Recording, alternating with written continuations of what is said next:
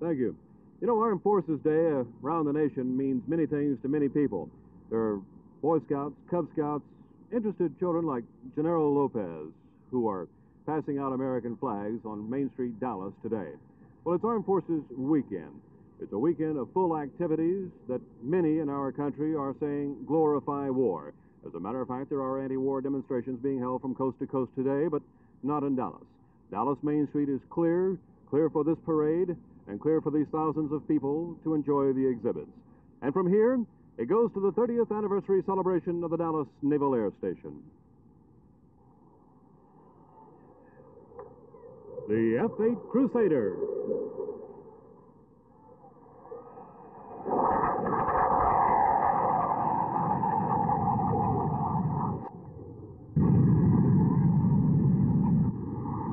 The United States Air Force Thunderbird Precision Flying Team.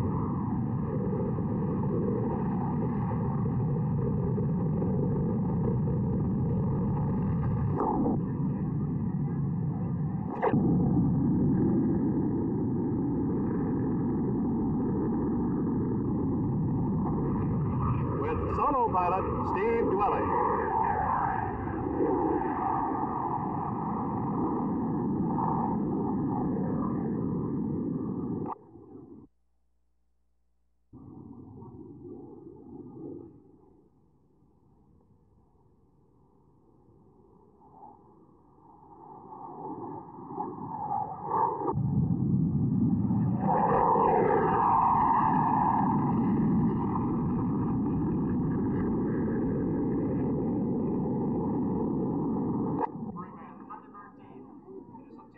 Every man doing his part that allows the Thunderbirds to maintain the record of never having canceled a demonstration due to maintenance difficulty. Our 5 pilots are now flying an aerial salute to our maintenance crews and ground support specialists.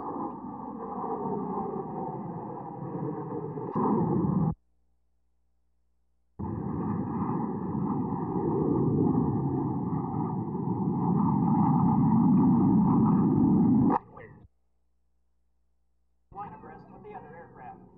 Notice, too, that Captain Gibbs in the center must maintain a precise position, as he is completely surrounded by his teammates.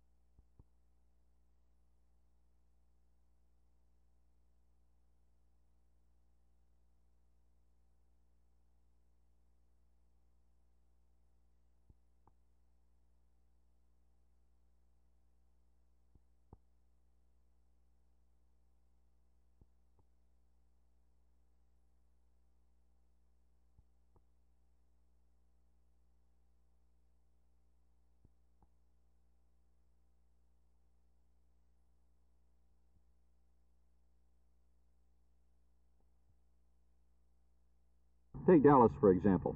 As the city now stands, the sewage treatment plants are barely adequate to stay within state and federal guidelines. Water Director Henry Grazier says the city must spend some $54 million over the next few years for sewage treatment improvements. Under the present system, the federal government will pay about 33% of that cost, but if Amendment 4 passes Tuesday, Washington's share of the bill will increase to 55%, and 1/4 of the price will be paid on a low-interest, long-term loan from the state. This means nothing directly to the taxpayer, since the Dallas Water Department is financed through revenue bonds, but it may mean plenty to the water user, whose rates are reflected in how much the city has to pay for equipment. Grazier says equipment costs have doubled since 1964, and he adds that the difference between the 33% and the 55% participation by the federal government represents some $12 million. Nor is Dallas the only city in this area in that kind of trouble. The Trinity River Authority has a very large capital improvement program underway. Fort Worth is in the middle of an expansion and must expand more. Garland is expanding. Pollution control at Lake Ray Hubbard will lean heavily on Amendment 4, and that's 22% of the price that need not be paid by such communities as Rockwall and Sunnyvale. The total programs in the area come to some $300 million, a heavy burden on the water user in the Dallas-Fort Worth area. Under current laws, Uncle Sam would pay slightly over $1 million. But if voters approve Amendment 4, Washington would kick in better than $150 million, and another $75 million would be on loan from the state. Phil Reynolds, Channel 8 News, on the move.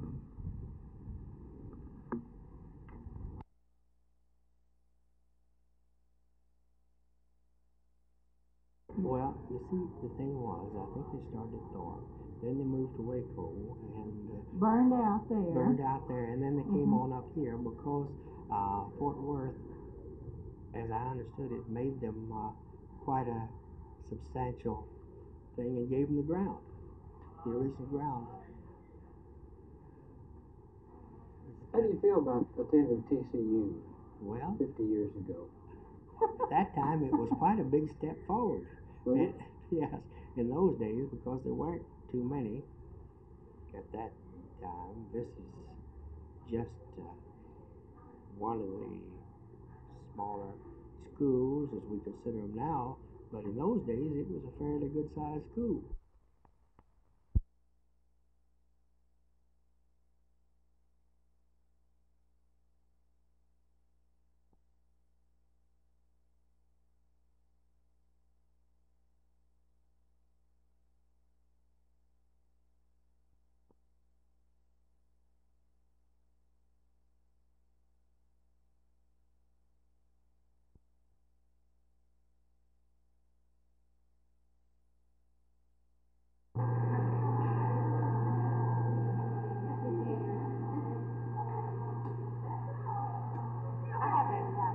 Better hold if I can hold the.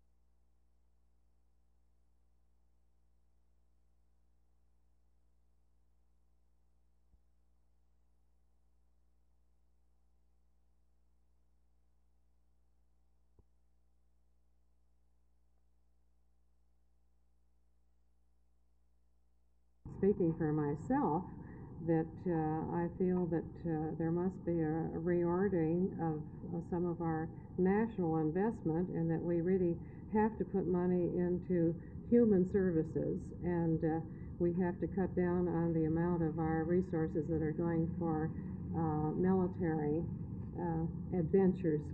And personally, I feel that the revival of the SST, for example, is one of the things that seems rather dreadful at a time when we haven't begun to provide housing for the families in this country, or when we have such vast unemployment, and when we have such inadequate medical care.